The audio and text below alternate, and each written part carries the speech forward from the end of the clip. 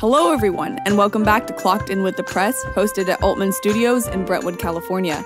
In this podcast, we highlight news stories, individuals, and organizations that deserve your attention. For full news stories and to stay updated on the latest Contra Costa County happenings, you can visit our website and Facebook at thepress.net or our Twitter and Instagram at PressClockedIn. We are your hosts, Caitlin Gleason and Melissa Van Rooten, clocking in. So the first news story that we have is that a man was safely removed uninjured from an underground pipe in a 3.5-hour rescue effort by Contra Costa County firefighters in Antioch Sunday night, March 20th. At least 50 personnel from the Contra Costa County Fire Protection District, East Contra Costa Fire Protection District, Antioch Police Department, and City of Antioch Public Works Department worked to free the man from the pipe 16 feet under the ground in the area of 3160 Buchanan Road. Crews were first called to the scene around 5:30 p.m. The man, in his mid-30s, was extricated and appeared to be uninjured around 9 p.m., although he was transported to the hospital for evaluation. Crews did not divulge how or why the man was in the pipe. Photos from the scene showed the rescue required a front-loading tractor. Crews announced midway through the 3.5-hour rescue effort that they were attempting to reach the man from two different directions. Later, the Contra Costa County Fire Protection District announced 4 firefighters went underground trying to clear debris to reach the man. So, Melissa, what do you think about this story? So this one was kind of bonkers, right? I heard this all happening over the radio, kind of in real time. Unfortunately, I had a photo session already scheduled, so I wasn't able to make it out to the scene. By the time I would have been able to make it out, they were actually just getting ready to they had the guy in a harness, and they were just getting ready to pull him up. So it was really kind of crazy to hear. I know initially when they were called out, it was because somebody had heard moaning coming from this pipe. Like a passerby had heard the guy either passerby or law enforcement. It's kind of unclear. Everybody is RP, reporting person. So police got out there, didn't hear it, and were ready to call it. Oh. And the battalion chief said, "No, we're here. We're gonna kind of scope the area a little bit more," and thankfully they did, and found that he was in a pipe. Yeah, he's still down there. And then after the fact, this is just hearsay, so take it as you will. Apparently, this guy had to climb into the other end of the pipe somewhere across the street. Like, he crawled along this pipe until he couldn't go anymore because it was full of trash. Like, they had people down in there pulling out trash, and before they get there, it would be a lot. To him, right? So before they could even take him out, they had to rid all of this debris from the pipe in order to safely get down there. You know, there was a timer going to make sure that they weren't down. Oxygen needs, etc. But it was, and it kind of brings to mind. I don't know, Caitlin. I know that you're a little younger than this, but for all us '80s kids, it really brought baby Jessica to mind, that 18-month-old that fell down the well. Oh. And it was this big, crazy, and I can vividly remember the photos from that. But thankfully, he was good. Yeah, thankfully he was uninjured, okay. A little dehydrated is what I heard. And, I think really the big lesson here is don't crawl into storm drains or any drains or any holes in the ground that you're not sure of or experienced with, I guess. Yeah, that's probably some good advice there. Yeah. But how about the next story, though? Next up, the East Contra Costa Fire Protection District is slated to receive $1.5 million in federal funding, and that's going to be used to construct their new station on Empire Avenue between Grant Street and Amber Lane here in Brentwood. Officials haven't yet announced when the station, the district's 5th, will open.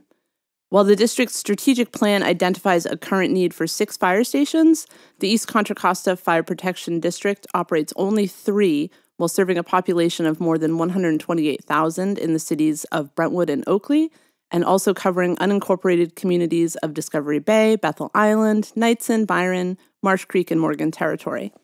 Construction on the district's 4th station, which sits at the corner of East Cypress and Bethel Island Roads in Oakley, was completed in 2019. However, there has been no money to staff the station and make it operational.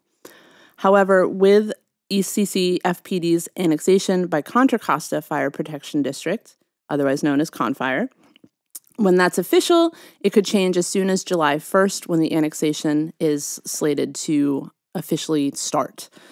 You know what's interesting about the this entire thing is how because most people in the community really don't like taxes. I've come to find out, while monitoring social media.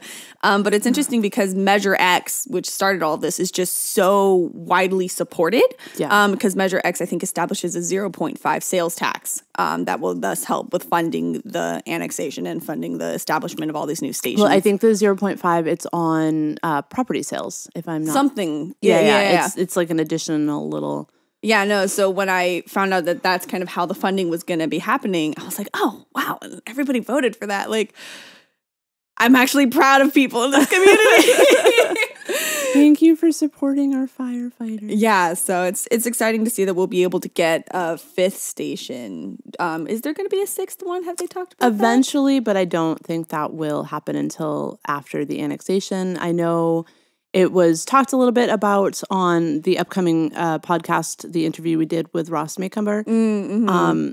They plan to eventually, I think they're going to tear down the old downtown station and rebuild it there. Just because they upgrade it a little bit. Oh, either tear down or upgrade what's already there. But basically, they already own that land. And as we all know, land in California ain't cheap. No, it is not. I don't even own land, and I'm afraid to try. So the next story is that a Contra Costa County jury convicted 67-year-old Antioch resident Mitchell Lynn Bacom of the 1980 murder of 14-year-old Suzanne Bombardier, the oldest open homicide on record in Antioch. Having been convicted of first-degree murder, along with special circumstances for commission of the murder during the course of burglary, kidnapping, and rape, Bacom will be sentenced to life in prison without the possibility of parole, according to the press release. Bacom, 27 years old at the time, was an early suspect in the initial murder investigation. The case went cold until 2017 when Bacom was identified as the perpetrator through a biological sample matched to his DNA profile. Bombardier disappeared from her sister's apartment in June of 1980, where she was babysitting her younger cousins. A week later, her body was recovered from the San Joaquin River. Along with the evidence of a sexual assault, the cause of death was determined to be a single stab wound to the chest. Bacom has previously been convicted in 1974 of rape and other felony offenses and was on parole for those offenses at the time of Bombardier's murder. In 1981, Bacom was convicted of a subsequent sexual assault and related felonies for which he was sentenced to 24 years in state prison. So this blows my mind. I'm totally a true crime me junkie. Too. I listen to all the podcasts, and what they're able to do with DNA, studies and testing, and it's just crazy. I mean, that's how they caught the Golden State Killer. Mm-hmm. It was a family member had submitted for a DNA, one of the 23andMe or Ancestry or whatever, and that.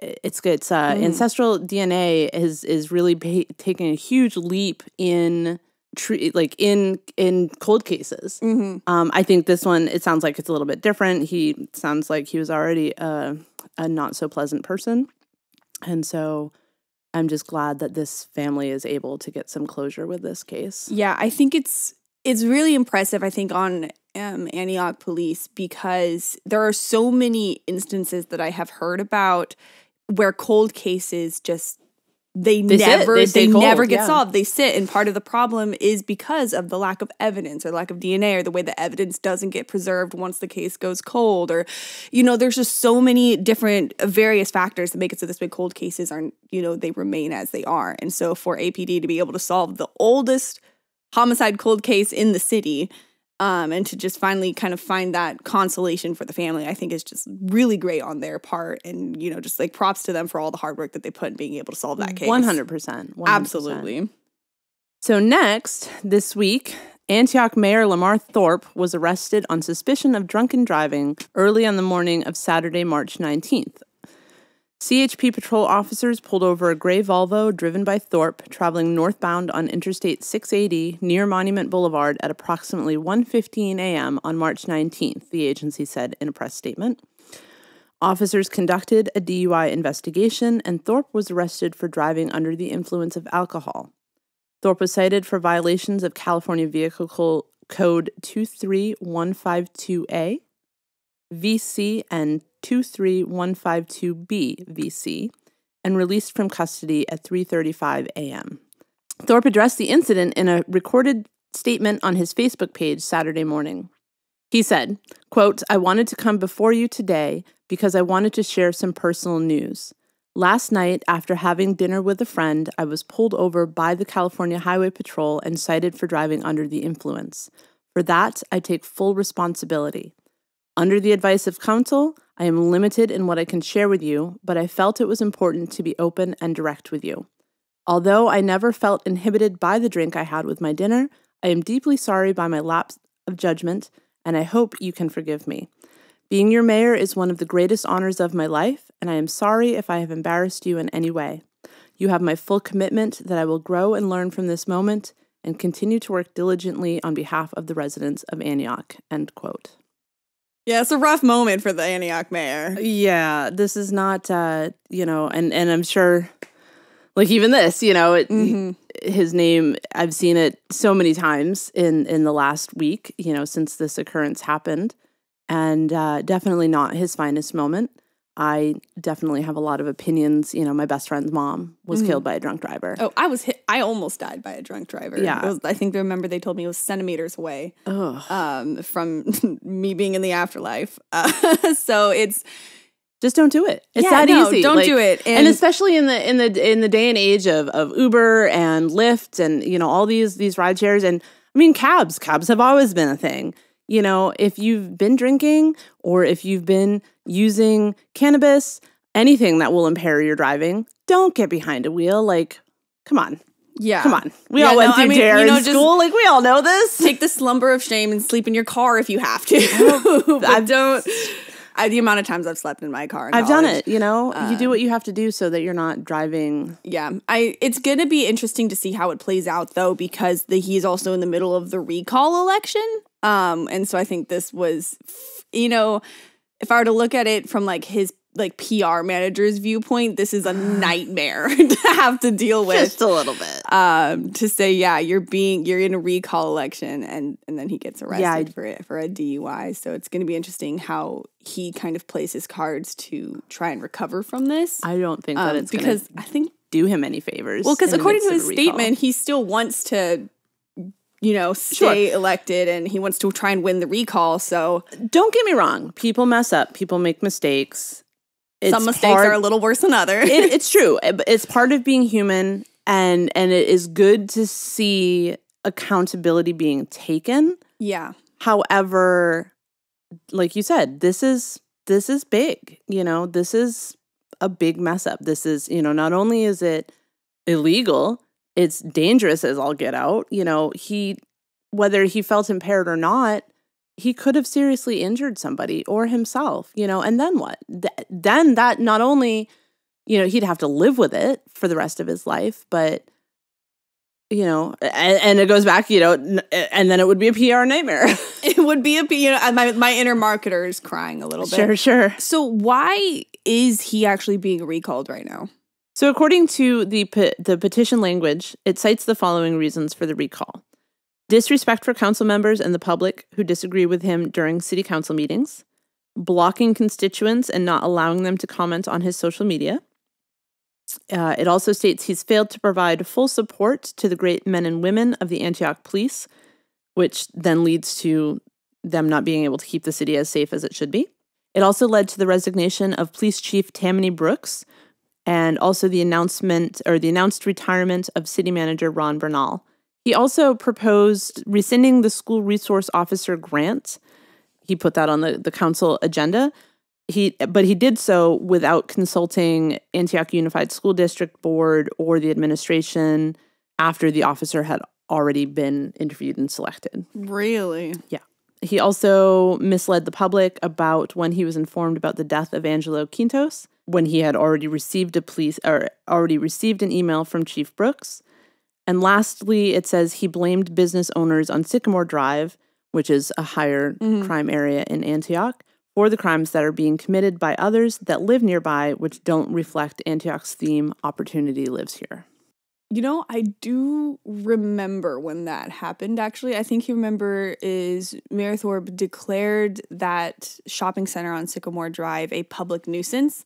And he said that the business owners were responsible for removing people from the vicinity. They're like, well, if someone's committing a crime, you have to stop them. And the business owners were like, that's not really their job. I can't do that. If somebody is in the midst of a crime, especially violent, what are they supposed to?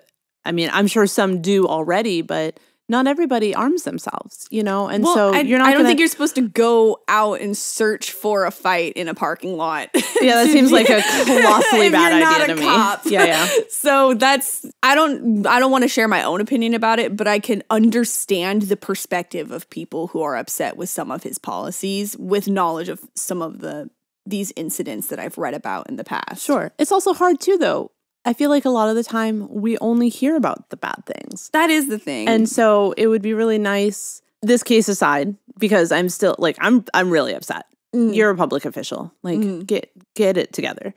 But it would be nice to be able to highlight the good things that are coming out of Antioch as well. Absolutely. I remember when I covered the Juneteenth celebration last year. It was so fun. They were such great people. Personally, I'd love to see downtown Antioch revitalized. It's beautiful. It's historic. There's really a lot of life that could be breathed into it and make it a thriving area. Absolutely. All right, but we're going to go ahead and move on now. So for the next story, 5 people were injured and 4 were hospitalized in a 3-vehicle crash on Byron Highway just south of Camino Diablo on March 18th. Shortly before 11 p.m., arriving crews found 3 vehicles, a black Hyundai Sonata, a black Honda Accord, and a silver Acura, all heavily damaged, with one woman unable to free herself from her vehicle. It took fire crews around 25 minutes to remove the driver that was trapped in her vehicle. She was then airlifted to John Muir Medical Center in Walnut Creek with critical injuries. One additional patient was also airlifted with severe injuries, while 2 other patients were transported by ambulance. All went to John Muir Medical Center in Walnut Creek. The 5th patient was released on scene against medical advice after declining to be transported to the hospital. California Highway Patrol officers were on scene to investigate. According to the officers on scene, they believe speed and an attempt to cross the dotted line to pass were factors in the cause of the crash. Byron Highway was shut down in both directions for roughly 2 hours. So this was actually a scene that I was out on. And any of these multi-vehicle accident scenes are always total chaos. You get there are different cars, the emergency crews are there, and they are assessing all of the different patients. There are bystanders a lot of the time. I call them looky-loos. Sometimes they're standing around. So, at first you're never really sure, okay, who was actually involved, who was in one of the vehicles, and who is just here to... Yeah, who's there to kind of get a look. Yeah, see what's going on. I mean, and it was crazy. There was one vehicle was underneath the second car was up and over the vehicle's hood. I think, the second car had two wheels on the ground, and it was lifted up and over. And the poor woman, man, they were starting the extraction when I got to scene. She was in the 3rd car. They were starting the extraction when I got there, and they had to cut out the entire center, the divide, the post, I guess, between the front side driver's door and then the rear door, just to be able to lay her seat back enough and pull her out. Oh, wow. It was really bad. And then the driver of another vehicle, was upright, but was having some really severe pains. And I think a panic attack. It was just... rightfully so. That is terrifying. Oh, absolutely. Absolutely. And there's, I see it all the time. The comments about Byron Highway. Oh, it's so bad. It is so bad. Between Byron Highway and then 4 past Discovery Bay, they're great. People drive too fast. In this instance, it would have been a legal pass over the dotted line, but I've been driving out there and people will go, they'll cross over the double solid to pass people. People are they speed, first of all. So even if you're going the speed limit or, 5 miles above, as is the California normal, people will still try and pass you if it's a dotted line, because there's this whole idea of just being in the front. If you need to get there that quickly, leave 5 minutes sooner. Yeah, it's really bad. I do remember, this reminds me of an accident that happened, I think, in July, where this truck tried to pass people with oncoming traffic coming on the 4, and he hit a motorcyclist. Oof. And the motorcyclist fell over the levee and into the bank. Oh, this was further out towards... Or by Discovery Bay. Yeah. Is it the 4 or is that... No, that's still 4. Yeah, it that's goes the all 4. the way to Stockton. And then the truck took off. And the person behind the truck was like, oh, okay. And then took off after them because they had a camera. I think I remember that. And it was wild. And everyone was like, dude, just slow down. You don't need to be a speed racer. You don't need to go that fast. There's so many accidents reported on these roads these days. And I think I did see the mom of one of the other drivers say that her daughter went to the hospital later on to be checked out as well and was released. Was fine, she but didn't in a want lot to pay of for pain. that ambulance cost. I don't. Ambulance cost is ridiculous. But yeah, no, I am glad though and thankful that none of the girls, suffered a fatality and that they're all okay now. I mean, it was amazing. Looking at the scene, to get that call that late at night and say your child was in a car as a mom, it's a nightmare. I can't imagine. I have a 17-year-old. They're not driving yet, and I think getting to that point. I feel like, well, no, for sure. But I feel like part of my job, they see all of the photos that I come home with, and they're like, you know what? I'm good. I think I'll wait a little bit longer. You're just like, hey guys, you want to see the most recent accident photos? Do you still want to try to get your license? I'm not that bad, but just in the process of my working and doing everything. But just be safe. Drive. It goes again. DUI, speed. Like these are all things that are inherently unsafe. So just don't do it.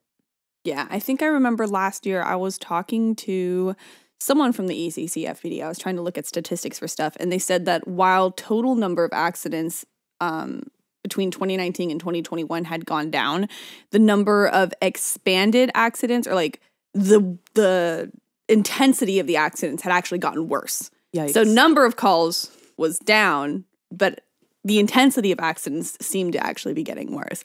Because people are just terrible at driving now. And for those of you who are not familiar with the term expanded accident, that just basically means it's more serious than a fender bender. They might have to take extra precautions. There's multiple cars. Multiple cars, extra precautions like extrication, having somebody needing to be transported by helicopter to the hospital. That would all fall under an expanded traffic collision. Yes. So try to drive safely, people. Please. Next up, Contra Costa County Sheriff deputies and Oakley police shot and killed a man in Discovery Bay this week after police say he walked towards officers with a weapon raised and pointed in their direction during a domestic violence incident. Contra Costa Sheriff Office officials say 51-year-old Robert Jones approached officers with an Umarex air javelin archery rifle that propels arrows up to 300 feet per second as they attempted to speak with him at a residence on the 8000 block of Westport Circle at about 9 p.m. Police opened fire on Jones after attempting to de-escalate the situation by giving him numerous commands to put his weapon down. Emergency crews began life-saving measures, and Jones was transported to a hospital where he was pronounced dead, officials said. Police were initially dispatched to the house on reports of a domestic disturbance. Prior to the fatal encounter, a deputy first attempted to speak with Jones through a screen door, but he allegedly took out a knife and raised it over his head, prompting authorities to command him to drop the knife. Jones then brandished what appeared to be a rifle at the deputies, who then retreated to a safe distance away from the residence to set up a perimeter. A short while later, as other deputies and Oakley police officers arrived at the scene, the man came out of the residence with the weapon, leading to the fatal encounter. Wow. Yeah, it was a lot. That is a lot. And Discovery Bay, too. Well, I mean, crime's everywhere. It is, let's but be like real. It's Discovery. I think of Discovery Bay and I don't think about shootouts. Fair. But then again, in the past 3 months, what month is it? I've been out March. To Discovery Bay. Like, I was out there for the standoff that they had out there. That and is then true. this. They did have a standoff. It's true. But to be fair and to dial it back a little bit, this originated as a domestic violence call. And it doesn't matter where you live. You can be in a community with 6 gates to get in. Domestic violence is still going to be there. Yeah. And so that's really sad. To me, though, this sounds a heck of a lot like suicide by cop. The guy knew what he was doing, first they gave he brandished him a lot a knife. of warnings too. It's true, and there was a neighbor who said he heard it all. He heard the officers shouting, "Put down your gun! Put down your weapon!" And he kept advancing with what, for all intents and purposes, looks like a rifle. Air javelins are. I mean, it sounds like a deadly weapons. It sounds like a rifle version of a crossbow. Yeah, it is. It's a glorified crossbow. Yeah, I'm not a gun person. I will fully admit to not being a gun person. The air javelins, they have less of a kick of a real gun, but they are just as deadly and a lot more painful, actually, because I think I remember reading somewhere that, when you're hit by an arrow, like to die by arrow is a lot worse than to die by bullet wound. And so to have this dude carrying something that looks like a semi-automatic weapon, I wouldn't have been able to tell the difference. Has the same potential of deadliness, and to just charge at police officers who are asking you to put it down. Well, and Contra Costa Sheriff released an image of the weapon that Jones had. I absolutely would not have been able to tell the difference. And it was nighttime too. Right. Again, I was out there. It was dark. It's down at the end of the street. There are not that many lights. And one of the sheriff deputies on scene even said he could have been holding a broom handle, but it's dark. And if he's holding it in a position that looks like he's getting ready to shoot, they're not going to get closer to check. Yeah. They're going to protect themselves and the neighbors and do what it takes. And it goes back to, again, if you're told, just drop your weapon. If you have a weapon, just put it down. It could have ended so much differently. But it was really, again, just a kind of a crazy scene. There were Oakley officers at one point, obviously sheriff was out there. Wait, Oakley was there? Oakley was there. Interesting. I think it was like a mutual, they call for mutual aid sometimes. How many different departments were there? It was, if I remember correctly, I saw vehicles from sheriff, from Oakley, and from Brentwood PD. And then there was also a cruiser that had come in from Lafayette. And I'm not really sure. I don't know if they live in the area and they were just coming home and heard the call come in. I don't really know. They could have had a resource or something that for sure. Like that. In situations like this, I don't get a lot.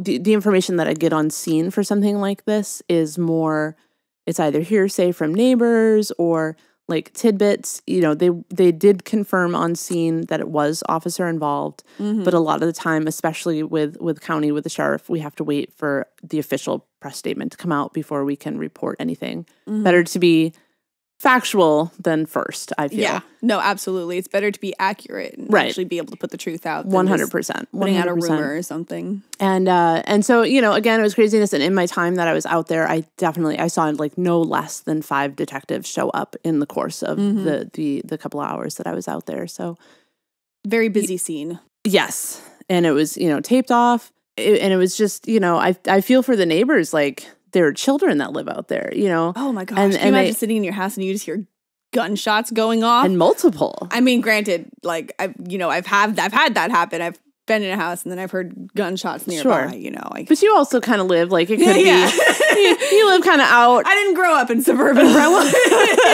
So, it's not, it happens. But for people who aren't used to it, that is a terrifying experience. Absolutely.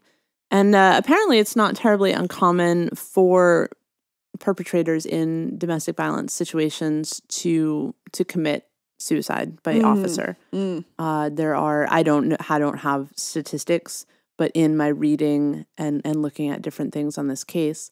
But the other thing that really strikes me as, I don't know if unfortunate is the word, but you think about these air javelins that look like rifles and then actual airsoft rifles and stuff like that. And yes, they are supposed to have markings that distinguish them from real actual guns, but more times than not, people will take off, the orange tips on toy guns. And they'll paint them over. They'll paint them or take them off. Or, I guess the other issue too is there are criminals that will paint real guns to look like the toy guns. So at that point, how are you supposed to distinguish?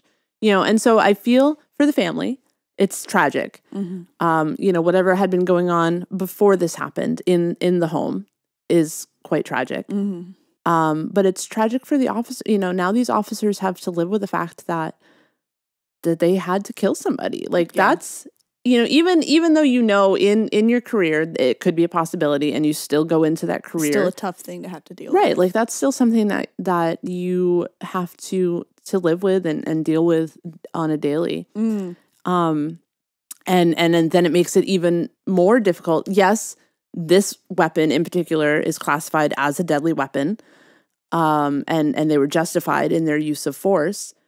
But for cases, you think about cases where there was no way to distinguish. And it ended up being, the case that comes to mind for me is the gentleman at San Francisco airport.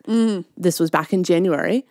He was brandishing a couple of what looked like rifles, or guns, and he was shot dead by officers because he could, posing a danger to himself and others.